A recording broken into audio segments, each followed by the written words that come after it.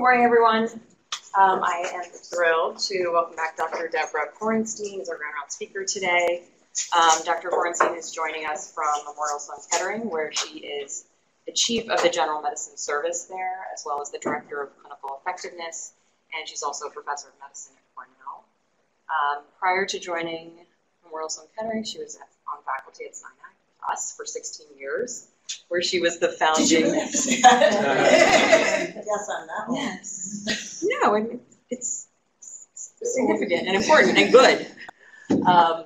Where she was with us, she was the founding director of the primary care residency program and track and an APD in the internal medicine residency program.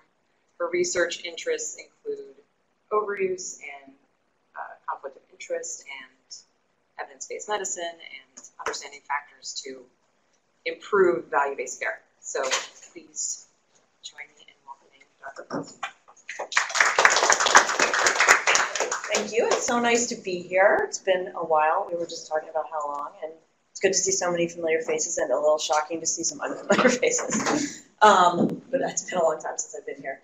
So I have to preface this by saying that those of you who know me know this is has not been traditionally my area of kind of interest. And I got involved in this because I work at Sloan Kettering with Peter Bach, who is a kind of national guy. He's quoted in the Wall Street Journal every day around issues of drug cost and drug pricing. And he has a grant from he has for several years had a grant from the Arnold Foundation to develop kind of understanding of drug pricing and also to educate policymakers. It's very policy directed. And they recently got in the grant extension, they want an arm of the project to do medical education, to educate sort of all levels, medical students, trainees, attending, so that they brought me involved as the med ed person. And so I started getting into this stuff, and it turns out it's really fun stuff. So I'm not a world expert in this. I'm relatively new. I've only been kind of working in this for about a year. So you might ask me questions that I cannot answer, but hopefully I know a little bit more than you do, and I can show you some stuff you don't already know. So I personally have no relationships with for-profit entities. My spouse does, which irritates me to have to disclose this because conflicts of interest are one of my things. But I don't understand it in any way that could possibly influence anything I say because I truly have no idea what he does. He's like a basic science kind of guy. So, all right, so we're going to talk about drug spending and drug prices, which are two different things. Talk a little bit and hopefully open it up about how we all experience this issue. And then I'm really going to dig into why prices are high, which is really the meat of the talk, and then some proposed solutions. So this graph shows our drug spending compared to other countries. And you all know this. This is compared to other countries in the developed world, and this is annual per capita spending on pharmaceuticals. So we spend annually $1,200 for every person in this country on pharmaceuticals, which you can see is much higher than the spending in any other country. And this is from 2018, but this has been the case for actually several years. This is the most recent data that's currently available. And again, as everybody knows, those drug prices have been rising. Not drug prices, drug spending has been rising. So this shows, again, per capita spending in the US over time. And you can see that in the 90s, it really started skyrocketing. And with the exception of this little dip in here, it's basically continued to rise. It's flattened out a little bit over the last year or so, but pretty much, it's been this inexorable rise. And probably that this rise that we see that's more rapid has to do with the release of a lot of new drugs that are very expensive. And this shows the trends over time compared to other countries. So here we are in the US in the light orange on the top. And again, you can see the drug spending in other countries is rising as well in the developed world. And this has been something that people all across the world are paying attention to, but it's a much bigger problem here. The thing I think is most interesting about this graph is you can see until the mid-90s, we were right there in the middle of the pack with other countries. So something really changed dramatically in the 1990s that led to where we are today. But I think really the most interesting part about this is all this stuff, where we were not spending any more than anybody else up until 20 years ago. So, high spending on drugs could be due to a couple different things. It could mean that we're just using a lot more drugs, or we're paying more for what we do use. And as someone interested in overuse and unnecessary care, I often think we use drugs that we probably shouldn't use. But it turns out that we're really not using a lot more drug than other countries. So this shows us over here compared to other countries in just the volume of drug use in the country. So what you can see is we're on the higher side compared to other countries in terms of volume of drugs that we use, but we're not crazy. We're not the highest. And we're certainly in the kind of same range as other countries. So it does not seem to be the case that we're spending a lot more because we're just using a lot more drug in everybody. And similarly, I think a lot of people think that we probably don't use enough generic medication, and this is a problem that like people have always talked about for many, many years about, trying to get more generic use. But it turns out that we do very well compared to other countries in use of generics in this country. There's data that's a little bit more recent than this that shows that we actually are #1 in the developed world for use of generics in terms of the proportion of drug that we use in the country that are generic. So, and you can see we do much better than a lot of European countries in generic drug use. So that's not the problem either. The problem really is that we just spend a lot more money for every drug compared to other countries. So I'm going to show you 2 slides that are kind of the same data looked at in 2 different ways, because I know this is a little bit hard to see. But this is a bunch of common, again, branded drugs: Advair, Januvia, Lantus, Crestor. These are kind of where we live up here. These are more specialty level drugs. And you can see that here's the amount we spend in the US, and these are just other developed countries in the world. So just visually, you can see we're spending orders of magnitude more for these drugs than other countries are. And this is similar data, but it shows one other thing, which is why I wanted to show it. So these colors are rankings, and so don't worry about the color coding. So you can see that basically we're #1 in every category in terms of the amount of money we spend. So the top row is the per capita spending, which I already showed you. The second row is retail pharmaceutical spending, so that's drugs that people go to pharmacies to get, which is most of what we're going to be talking about today. And then these are specific drugs that were actually also on the same graph. So you can see for Crestor, it's $86 in the US versus much like $20 in France. Similarly, and for Humira, for rheumatoid arthritis, $2,500 versus as low as still a lot, but $982 in France. And then this one is really interesting too. So this is new chemical entities. So this is newly released drugs. Some of these are biologics. These are the brand new things. And you can see we're much, much more, sometimes tenfold what other countries are spending on those things. So drug prices are really high. And that's important, I think we all know, because it creates a lot of challenges with affordability. So this is from a nationally representative sample of US adults, that Kaiser Family Foundation surveyed. And what they found is about 25% of people reported difficulty paying for their drugs. So this is insured, uninsured. Most of these people, this is representative. So most of the people were insured in this sample. And similarly, in the US, we have much higher rates of cost-related non-adherence. So this shows on the left, so this is the percent of the population. This is in an older sample. These are people over 65 across the world. So this is the percent of people reporting cost-related non-adherence, and that's the blue line, and in each country. And then the bar is the odds ratio compared to the UK for cost-related non-adherence. So you can see that in the US, about 17% of older adults report cost-related non-adherence, and that represents a rate that is 6-fold higher than the rate in the United Kingdom. So again, everyone in this room has seen this. And so I'm actually curious, what your experiences with this have been in terms of how often it happens. Has anyone, even in your own life, had to sort of have challenges with paying for drugs? Any great patient stories about terrible things happening?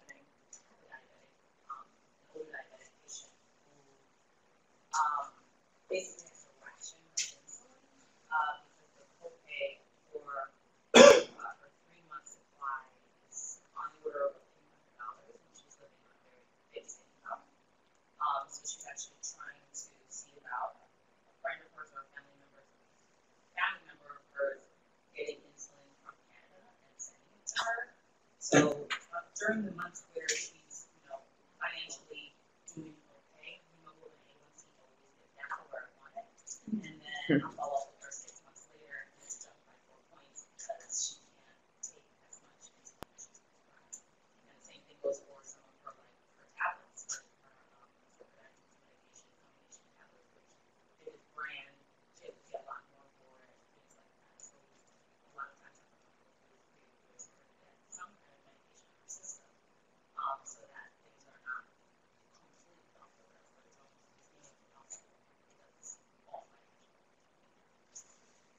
And we see a ton in our diabetic patients who are on GLP-1s and SGLT2s come September when they fall into the donut hole. Right. They can't get their medications. It's prohibitively expensive. So again, their A1Cs between like August and December are terrible, and then in January when they restart again, they can get their meds. So it's a huge problem. Yeah, I had a patient yesterday who was, she's a nurse and she's about to retire. She's like, tomorrow she's retiring. And so she's been looking at Medicare managed care plans, and she has psoriasis, and she's on like one of those like fancy immune modulating like psoriasis drugs. And none of the Medicare managed care plans that she's looked at will cover her meds. And she'd been on like she'd tried a million things before she ended up on this, and it's been incredibly good for her. And so she told me she looked into like just buying it if she had one of these plans, and it would cost her $8,000 for that was for a 3-month supply, so not for a 1-month supply, but still like $8,000. So she's going to change her medicines basically. She's going to have to stuff that totally doesn't work because there's no possible way she can pay for this medication that does work. Yeah, and I also, my other great story about this is, which isn't great, but I have a diabetic, a similar, who like couldn't afford, he was on a long-acting insulin, and his insurance like kept changing which one they would pay for and everything. And then so at one point, they wouldn't pay for any of them, and so the pharmacist gave him NPH instead of like Lantus, at the same like unit-to-unit dose. And I mean, luckily so it was like so then he came to see me and he'd been taking it. And I was like, no one called me, like no one told me. And luckily he's so insulin resistant that it actually didn't matter at all. But like he could have died. I mean, it was crazy. Yeah. So a big problem. Okay. So now I want to talk about why prices are high. And that's what we're going to spend most of the rest of the time talking about. So why are prices high? What do you guys think? We have no leverage. Okay, greed. Greed, no negotiation. Right, so we don't negotiate. So who doesn't negotiate? The government is exclusively banned from negotiating. Right, exactly. Okay, so middlemen. It's a criminal activity. The pricing of drugs. What specifically? There's monopoly and price fixing. And the laws sort of back it. I'm not sure why. You know, vaccines used to be made by health departments. And the pertussis vaccine was invented in Michigan. But there's no reason that the government can't manufacture drugs and give them away. But in my own case, I was prescribed a drug and I was told it was $2,500 copayment. And then I applied for charity. So the scam goes in a very complicated way, and even your aunt might get it as charity, but that's part of a scam. And the same thing with some brand name drugs where they give you a discount up front, and then a year later, bingo, your discount is over.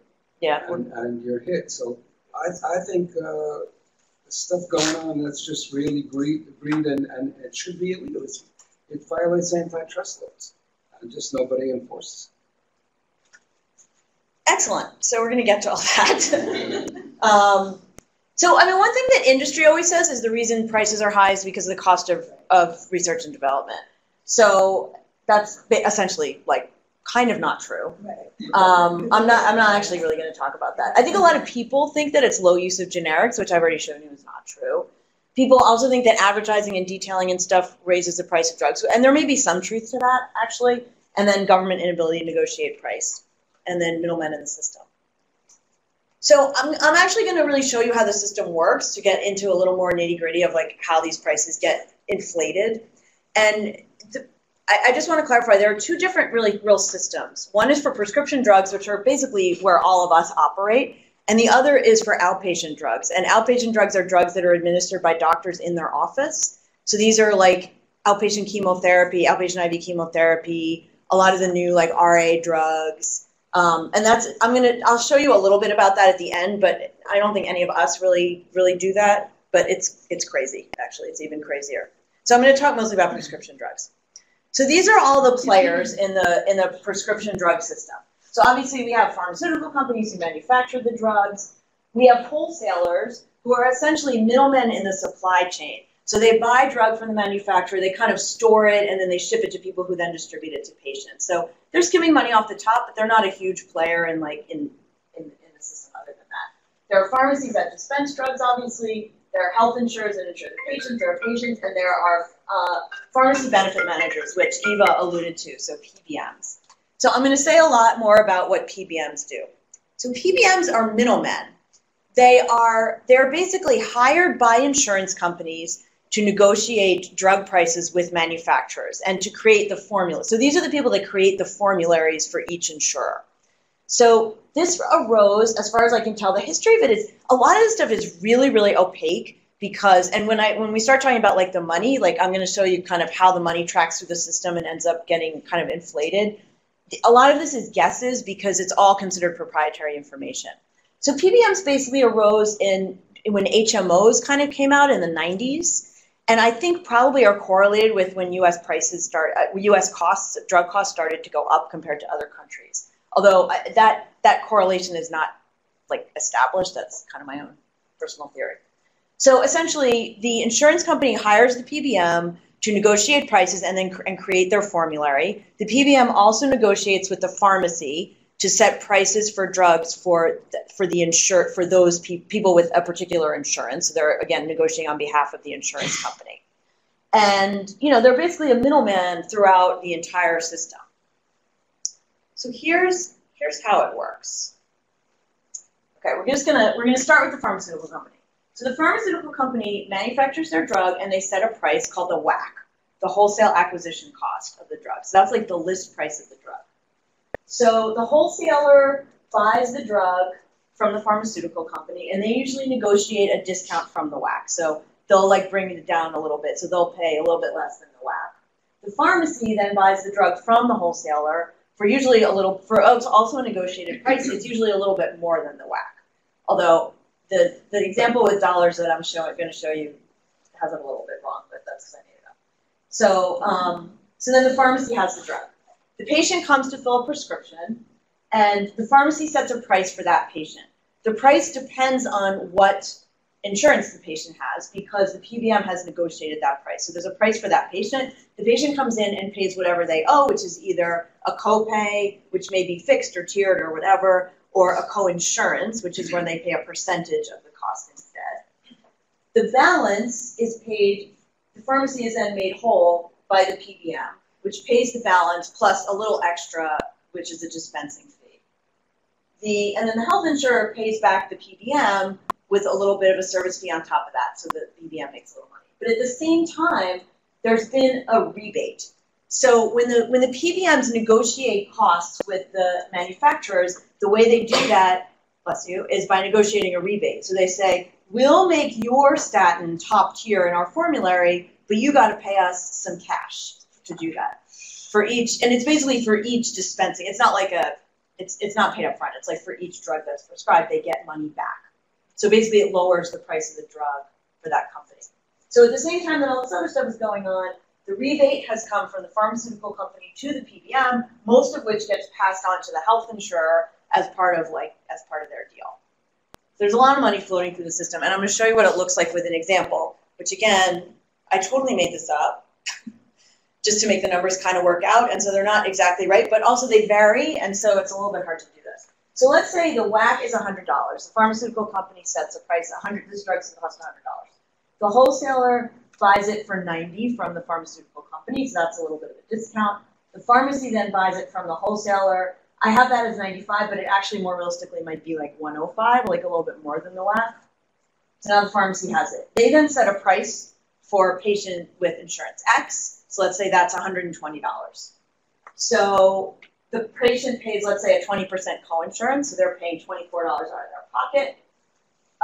The remainder is paid by the PBM to the pharmacy, plus a little bit of a service fee.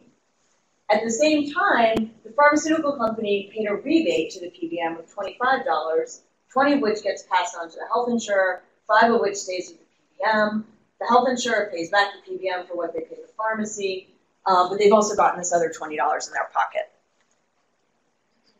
Do insurance negotiate with pharmacists? The PBM negotiates with the pharmacies For that insurance. on behalf of the insurance. Yeah. Yeah. Why is it that there is a patient who go to CD, they don't have CVS Caremark, let's say, but they want to take a paper prescription, which they don't do anymore, because they say, well, if I go to, Wayne Reed, it's going to cost me this much, but if I go to Apthorpe, it's going to cost me that much. Is that because the PBM negotiates different prices at different pharmacies? Yeah. Yeah. So they negotiate with the pharmacies. So the big chains have a lot more power, and they can bring the prices down. But thank you for bringing up Caremark. Because the PBMs are names we all know. So there are 3 PBMs in the US that cover most of the population. So the number 1 is Express Scripts by a lot. Caremark, CVS Caremark is number 2, and the 3rd is United Healthcare. So those 3 are the PBMs that cover almost everybody in this country. There are a couple of other small ones, but they're not very relevant. So that's why, Express Scripts is incredibly powerful. But yeah, they negotiate different prices with different pharmacies. For something like Target or Walmart who had that $4 pharmacy, the $4 drugs, how does that sort of fit into this? I'm not sure how that works. My guess is that they're negotiating themselves with companies. Those are all generics, pretty much. I think 100%. Those are all. But I think that those companies are big enough that do that. It's really only the huge companies. It's like Target, Walmart, and CVS has their own. So CVS is they are their own PBM, so they're negotiating directly. I don't know how that works, but I think that Target and Walmart probably negotiate directly with the companies that are manufacturing those generics, and they make it because that's a huge market for those people. So it's a way of bypassing the formularies, but they have just as much power because it's such a huge volume across the country. Oh, that's right. CVS is Target now, so that's probably also Caremark. Yeah, you're right. Yeah, Walmart's the only one then that's. But CVS and Target have different prices on their, and don't they have different formats? It's crazy. Everybody's different markets. Yeah. When you buy from these mail-in pharmacies, you get 3 months and you pay no copay. Oh, you said that. Who is- Well, it's smaller. No, it's just. For my plan is much smaller. It depends on the drug too. Yeah, It depends. Yeah, and the But company this and the is- situation. It's cheaper in general. No. And you're insured. For my insurance, so who is that? Who is paying that difference? The PBM, the pharmacy. So those are examples. So a lot of the time that is the PBM sort of running its own pharmacy. Right. So CVS obviously runs a lot of PBMs and pharmacies, but Express Scripts also runs their own mail order pharmacy. They don't have retail pharmacies, but they have mail. So you're basically buying it directly from the PBM through their own pharmacy. Like Amazon. For brick and mortar. Yeah. Yeah, well, and it's convenient. I have nothing against that. I think mail order 3 months, it's way more convenient than going to a pharmacy. I remember last year there was a big deal about how pharmacists were not allowed to tell you that you'd be able to get a medicine cheaper. If you you had to specifically ask that. They weren't allowed to tell you, you had to ask them, is there a less expensive way to get medicine? And then they were allowed to say, oh yeah, this. If you don't use your insurance, it's cheaper this way. Yeah. What was the... I can't remember what that was. I would bet that it's part of their deals with the PBMs. Because it's not a law. It's not like a gag order law. It was. Well, my guess is that it was because of contracts. Okay. I don't know though. I don't know that for sure. But yeah, it is often the case that if you just pay cash, if you get amoxicillin, it's often cheaper to pay cash than to pay it. It's totally insane. But yeah, anyway, so when you follow the money through and you look at how much everybody profits and loses from the scenario I laid out here, the pharmaceutical company is making $65 off of that drug, the PBM is making $15, the insurer's losing $86, but remember they also have premiums that the patient is paying them or somebody's paying them. The patient is out $24 from their pocket, the pharmacy's making $25, and the wholesaler is just skimming off the top. I think the amount that wholesalers make off each drug is actually quite small. It's just that they do huge volume, and so that's basically how they make their money. And so, why haven't the PBMs taken over that wholesaler role, especially those that are dispensing drugs directly? I think in the case when they're dispensing drugs directly, it's possible that they do serve as their own wholesalers. But wholesalers are just sort of in the distribution business. So I think the PBMs probably just don't want to be bothered in terms of distributing to individual pharmacies and all that stuff. But essentially the bottom line is like everybody, all these different entities are making money in this system. So the manufacturers are obviously making a lot. The pharmacies are making a lot. I never really realized that like running a pharmacy was such a profitable business, but they're making a lot of money off of all this like all these shenanigans. You know, PBMs that are essentially PBMs and wholesalers that are not in any way serving the interests of, you know, consumers or patients or doctors are making all this. These are big businesses, all of them. And providers, this has to do with drugs that are given in the office, which I'll get to at the end. But like basically everybody's making money except patients who are losing money. So I want to do a little fun exercise. So I have kind of a blank flow diagram on the back of this. So if you pass these back, I want to just take 5 minutes, maybe less, and imagine a competitive market. So this is, for example, the insulin market. So you are the manufacturer of Lantus, and then all these new long-acting insulins come on the market. What are you going to do to maintain your primacy in the market?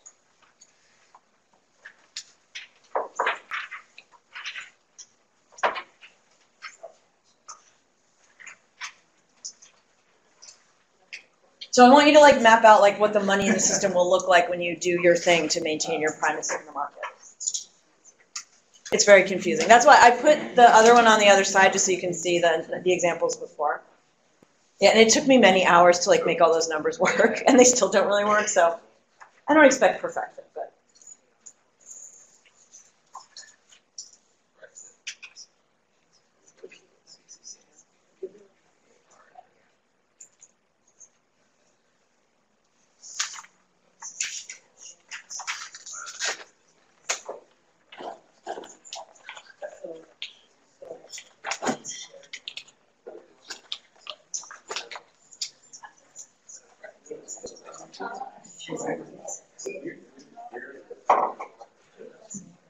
You don't have a pen. I could lend you one, but it's okay.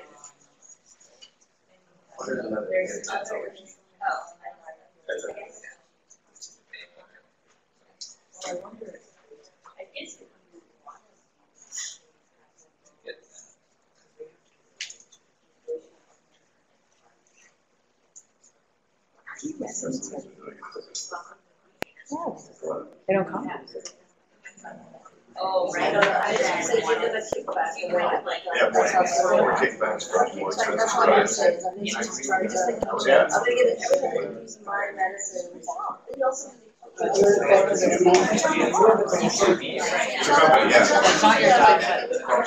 time you physicians, I find patient love it. Yeah, pick your most expensive drug and increase the kickback.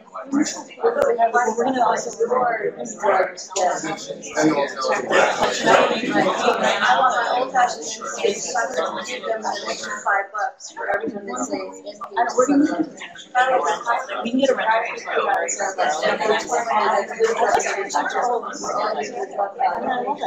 I don't really care that I got one.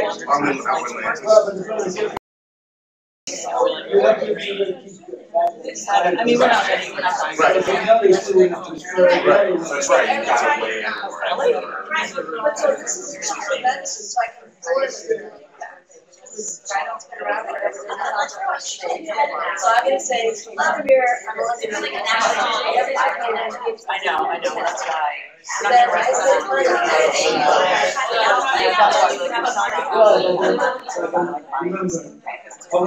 You're not gonna make much of it.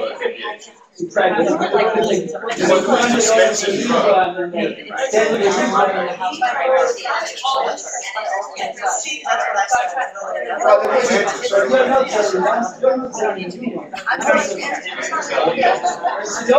Right. But then they come right to before they go. Mine is an old cheap, so I'm gonna give them a kickback. I think you know this is I think you gotta Okay. you gotta work with people that does like this. They negotiate this. You have to jack up the price and increase the kickback. Yeah, and then you just make up for it. Yeah, the higher volume. Right. Right. Okay, I love the fact that you guys are arguing about this. It's making me so happy. It's like to ring your bell. So bring it on. What do you guys think? It's like, what? Ring your bell on the wire. All right, what do you guys think? Well, Eva. So I was thinking that if I'm going to say N-Page is my old drug, it's less expensive for me to make. So I'm going to give the PBM manager a bigger kickback, a bigger bonus to rebate to pick my drug than they would for Lebanon or the other one. So I'm going to say I'm going to try to give them more money for using my drug, which is cheaper for me to make. Okay, You want to excellent. increase the price too a little bit, right? I think if I sell enough of it, I'll break even. Okay, so you're going to give them more kickbacks to bring your volume up, but you're going to maybe make less margin on each drug. Possibly, yes. Okay. Any other ideas? Lowering the WAC. So lowering your price to make it more competitive so people will, okay, that's an idea. You can increase the copay. I think you can. But that would be done through the PBM. That's through your, But again, the target is the health insurer. That's what they make the PBM doesn't push a drug or doesn't push a drug. No. But they do, they have all the power, because they're the ones negotiating with everybody. I'm sure it gives the power to them. So let me show you what happened. What happens? So this is the story of insulin. This is why insulin costs, I don't even know, some insane amount of money. What they do is the PBM, the pharmaceutical company gives the PBM a bigger kickback, like you're saying. So they raise the rebates so that the PBM keeps it top level in the formulary, right? So they're basically bribing them to make it tier 1 in the formulary. But they don't take a hit. They just raise the WAC. Right. They just say, if I'm going to use this kickback, then I'm just going to raise the price of my drug to account for this kickback. Because what do they care? They're going to end up still making essentially the same profit off the drug as they ever did. It's just that the price goes up because the rebate went up. So then when you follow the money through the system, when that happens, that's the whole key. That is the whole reason why insulin is expensive. This is what happened. New insulins got introduced, and there was competition in the market, and so the rebates went up, and the prices went up, and that's just and they keep renegotiating, which is why this one's top tier, then this one's top tier, and it's this highly competitive market. So they give the $200 rebate, whatever, most of it gets passed to the health insurer. Then the WAC goes up to $280. It used to be $100. The wholesaler buys it at a discount. The pharmacy buys it from the wholesaler for a little more than that. They set a price. That price is now based on this WAC. So the price is now $300. It used to be whatever, $120. Whereas really, the difference is actually much larger than that. The patient pays their 20% copay, which now went from $24 to $60 in the example I showed you before. The PBM makes them right. The PBM gets reimbursed by the health insurer. The health insurer gets $175. And when you follow all the money through the system, I couldn't get the numbers to work out exactly right, but essentially what happens is the PBM makes more money than they did before, which they're happy about. The patient spends less, and everybody else kind of is about the same. So the fact The patient pays more. the patient pays more. The PBM makes a little bit more, and everybody else kind of makes the same amount because it's all there's these skimming off the top amounts. Except the people that get super screwed are people who don't have health insurance because they're paying this or that, something close to the WAC. The price that the pharmacy sets for uninsured patients is a little bit different than the price they're setting for the insured patients, but it's going to be high because it's not going to be less than the WAC.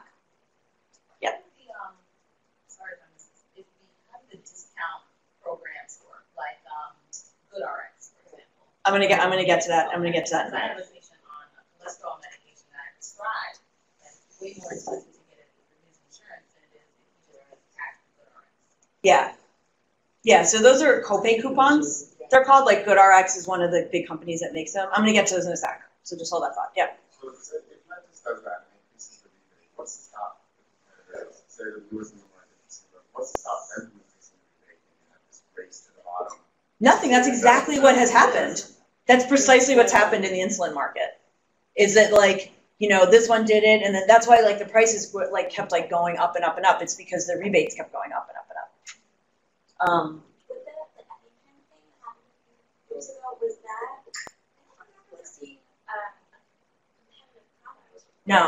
See, that's a different thing. I'm actually going to get to that, but I can talk about it now. So what happens in the generic market is, so that was basically, or a non-competitive market, or with generics being high is a different thing. So what happened with EpiPen was that there was essentially one manufacturer. And so maybe there used to be one competitor, and I'm not sure if like there was one competitor that went away, but essentially there's a monopoly, so that manufacturer can just raise the price. And it's not patent protected, so another manufacturer could start making it, but the market is small enough and the potential profit is small enough that they're not motivated to do that. So there's like no reason for a competitor to enter the market. That's what happened with pyrimethamine, Daraprim, which I was going to, well, I'll get to that. But essentially, it's a different reason for like the same kind of perversity. Why did this happen with insulin opposed to like, why does this happen with statins to the same extent or any other class? Well, I think one of the things that's different about insulins is that there's no generic alternative because the technology keeps getting better. So the only ones that are available generically are like NPH and regular. And so with the statins, there were generic equivalents pretty early on in the game, and so I think it kept the prices somewhat down. But insulin, it's always like a newer and better. Yeah. And they truly, I mean, they probably are better to some extent than the older ones that are out there. But I think that's what was special about the insulin market. If you think in a rational market, the only incentive for the insurers to pick up or stay with your old drug is they pay less, not because they make more of a margin. Right. But then if by doing that, they're passing higher cost to the consumer. Eventually, that will harm them because consumers will move to another company. They use a lower price. Yeah. So I guess maybe the regulations screw up the system. But if you were purely kind of economics, this scheme shouldn't work. You know what I mean? Yeah. I don't think there are a lot of regulations governing this, to be honest. I think it's just that they're all doing the same thing. And I don't know, but you're right. Like it doesn't function like a regular market. The other thing is consumers don't have infinite choice. Yeah. They have choice of usually a couple. The consumer is also is also consignment. It's just choosing the best kind of. So it's true that it's not individually, unless you are buying your insurance, which probably is a small percentage of the population that you're. And it ends up costing for a lot of other reasons, yes, way more. But there's still, the big, yeah. The different, whatever, entities that buy insurance also have choices, and they're trying to protect their employees or whatever. So again, maybe that is. The bargaining chip with unions. It's like because insurance is so expensive and there's so few options. Every time like Sinai changes their insurance companies, where everybody's upset. And it always costs. Again, it's not. Markets are never perfect, but if you think from like a pure economic perspective, yeah. When somebody, the system has to regulate itself. Right. Theoretically, we know that usually doesn't.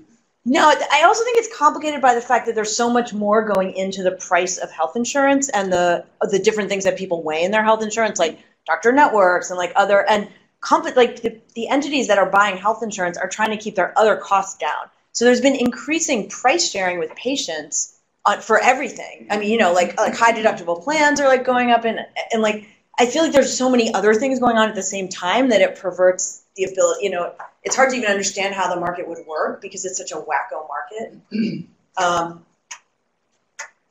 Okay, anyway, so this is just to show this is what happened with insulin. So copay coupons. So essentially, copay coupons are this way to mask their perversity in the system. So it's the company will say like, well, this price is super high, but don't worry about it. Like you can use the copay coupon. So it's a way for them to. Again, like they're not, the way that they make money is, remember, they're not making that much more money when the list price goes up a lot. It's actually just the patient is paying more and it's like a bribery scheme to keep the PBMs happy. So it allows them to bypass the PBMs. So they can charge the patient with the coupon the same amount that they're making off that negotiated price. You know what I mean? They can keep the profit the same, but the patient is paying much less. Yeah, you're right. The pharmacy. No, you're right. The pharmacy must be buying it through a different it's only mechanism. Certain pharmacies, because you can't take a GoodX to every CVS. It's only certain CVS. So it's negotiated with a certain level, like a certain target, a certain cost. Yeah, you're right. You can't do every single one in the system. Yeah, you're right. Those GoodRx ones. Yeah, that doesn't make sense. A lot of them I think a lot of times the manufacturers make the pharmacies whole. But how they can afford to do that when the price gets super inflated, I'm not sure. I'm sorry, I need to look into that. You're right. That for the super expensive drugs, I don't know if they make them for the crazy expensive, like the Hep C drugs. I don't think they make any copay coupons for those, do they? I know they make them for Truvada. Well, yeah, no, they do. I just think I'm not sure how much it saves you. You're right. It's not like $25 though. It says no more than $5 per copay. I do not know. I need to look into that more. I'm sorry. For some of them, I work a lot with The Gilead copay for patients that have insurance. But then there are at least for the patients of mine that are using GoodRx, they're not using it with insurance. So it's not a copay. It's like, this is what you're going to pay for this, not using your insurance. Yeah. Oh, you know what? This Harmony thing is for using your insurance to reduce your copay. You're right. So the rest of the money is still coming from the PBM. But some of those programs, you're not allowed to use your insurance. Right. So that's the mystery. So for those, it's just cutting off what the patient's paying, and they're still getting the same amount from the PBM. And so the manufacturer's taking a small hit. So that makes sense. For the ones, though, where you can't use your insurance, Because they're not taking back money to the PBM, they can give the pharmacy.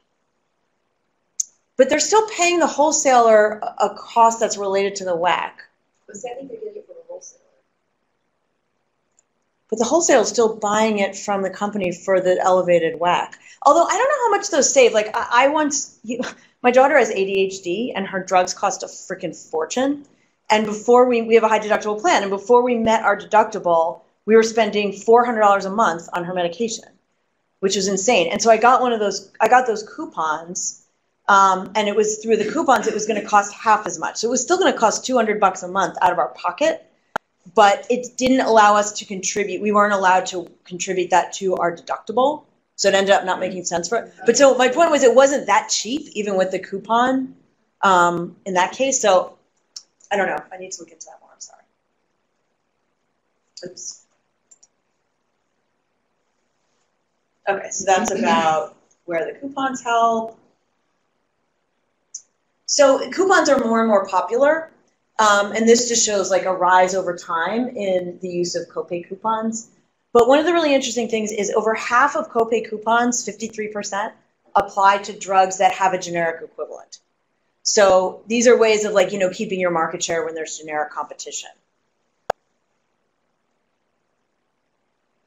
Okay, so now we actually talked about this a little bit, but like we said before, we use a lot of generic drugs in this country. But they account for a minority of our spending, so they actually are cheaper. So this graph just shows you that generics actually are cheaper than brand name drugs, which sometimes it seems like there isn't when you look at things like there's some even statin generics. I always feel like they're not as cheap as they should be, but they actually are a lot cheaper. So you can see the little gold bars are the average price of generics over time. So you can see that they're actually going down, where branded drugs are going up. And so the ratio of branded to generic prices have been going way up. But generic drugs are cheaper, which is good, which is reassuring. However, there's a subset of generic drugs that go up in price every year.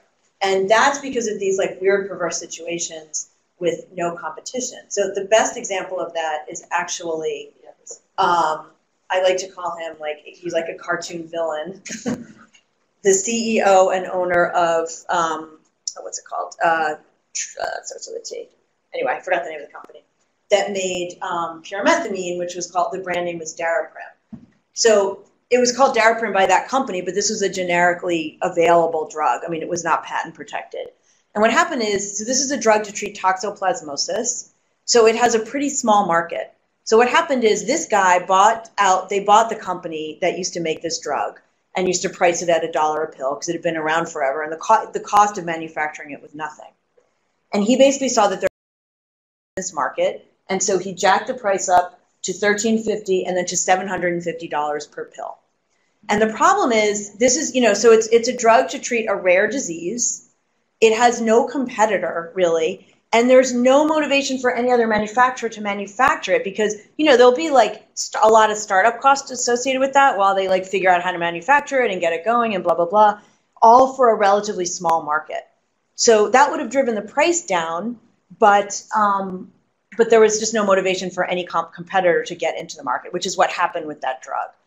And there was it was fully legal. Like everything he did was totally legal. There was nothing illegal about it at all. But then there was such like uproar over it that they ended up lowering the price of the drug. I think it's come down a little bit more since 2016, but it's still insanely expensive compared to what it should be and what it used to be. And it's just because of the lack of competition. So it's a totally different problem than the problem with branded drugs, but it's still, for these like one-off examples, it can be a huge, huge problem. And even EpiPen, what happened is, so for EpiPen, EpiPen, the price went way, way up. It used to be cheap, and then it went up. And there's now a generic alternative to EpiPen, so the price softened, like came down a little bit. But it turns out that the generic EpiPen is made by the same, Truvada, yes, thank you. Truven, right? Turin. Google says Turin. Turing, right. Truvada is a drug. Sorry about that. So anyway, so the same company that makes EpiPen, the brand, is making the generic. So it's all going to them no matter what. And the generic is not that much cheaper. So instead of $600, it's $400 for two pens. So it's still insanely expensive. But again, there isn't a competitor out there. And the other problem is, if at this point, because there are now two in the market, even though they're made by the same drug, if a third company were to enter that market, and I think there are some issues with EpiPen with the technology of like the pens is like a little bit of an issue. So with the cost of like starting to manufacture it, I think would be a little higher. And I also think that the pen itself may be patented, so somebody would have to like use their own, whatever. But even if they did that, having that third competitor in the market would bring the price down, and so they like wouldn't get their money back so quickly. So it's probably not going to be fixed anytime soon. Okay, we only have 5 minutes left. I just want to talk, I'll go through this really quickly. So the big thing about outpatient drugs is group purchasing organizations, or GPOs, function similarly. They're also middlemen in the system, but essentially these are sold to individual practices and doctors' offices. I mean, sometimes it'll be hospitals and hospital systems buying these drugs, but sometimes it's individual practices. So they negotiate on behalf of a bunch of them. They just aggregate them for the sake of negotiating prices. The important thing about outpatient drugs, which I think is really the important thing to know, which I did not know, is that doctors who administer outpatient drugs are reimbursed based on the price of the drug. So if you're a doctor in private practice and you're giving IV chemo in your office, you pay a certain amount of money for that drug, and you get reimbursed by the insurance company at that amount plus a percentage of that amount. So like 110% of the price of the drug. So if you administer a drug that costs $100, you're going to get $120. And if you administer a drug that costs $1,000, you're going to get $1,200. And if you administer a drug that costs $10,000, you can see they have a huge motivation to use expensive drugs. And in the chemotherapy realm, that is enormously important because the gap in drug prices is huge. Some of these drugs cost a fortune. And it's totally perverse. And they're doing the same exact work, and they're making like orders of magnitude different money for it. I, for the life of me, cannot understand why the system's like that, but it is. So, exactly. Well, I knew that's, I thought it was for like billing for I thought somehow the procedure was billed a lot because it's high risk or whatever, but it's the drug. It's just the drug. Yeah. So anyway, so this kind of summarizes what some of the perversities in the system are, and we've basically talked about this. So we talked about the competitive market, the PBM power drives rebates up. In drugs without competition, manufacturers are incentivized to set a high price. And with generics, the lack of competition can drive prices back up. Okay, so I want to talk a little bit in 3 minutes, about proposed solutions. So essentially, the proposed solutions have to do with either regulation or changing the incentives. I mean, that's like the biggest picture, and that's all the solutions you hear are addressing one or the other, like increasing regulation or changing the incentive, or changing regulation, so like enabling Medicare to negotiate prices, or changing the regulation. So essentially, the first two things maybe will work. People do talk about physician level and patient level interventions, And the bottom line is, I don't think any of those are going to work. So like people talk about cost transparency. I mean, we generally know, first of all, that's almost impossible to implement because the cost is different for every single patient, depending on their insurance and whatever, their whole situation. So it's almost impossible to tell clinicians at the point of care, like, what it's going to cost the person in front of you to get this drug. And probably that does not work. At the patient level, people have like experimented with cost shifting things and it doesn't work. I mean, people, if they can't afford it, they can't afford it. So these are proposed policy solutions in a little bit more detail. So which ones did I talk about? So people have talked about reducing regulatory burden, which patent reform is similar. I think like reducing R&D costs, but R&D costs are not the things driving this, so that's probably not going to work.